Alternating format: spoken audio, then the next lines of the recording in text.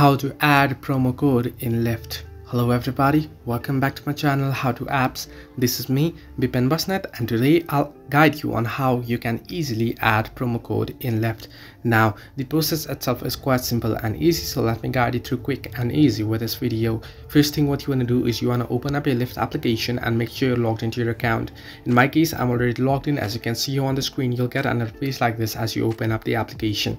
Now you want to tap on the three horizontal line icon or the hamburger icon at the top left corner of your screen. Once you tap on it, you can see it'll pop. These options will pop up from the left hand side of the screen with all sorts of options. You can see notifications, invite friends, ride history, payments, rewards, gift cards, donate, help, and settings. You want to simply tap on rewards option below the payment option.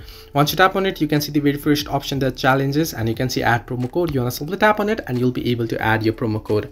So this way you can easily add promo code or apply promo code in Lyft. Hope this helped you. Do like and subscribe, and do not forget to leave a comment down below if you have any further issues.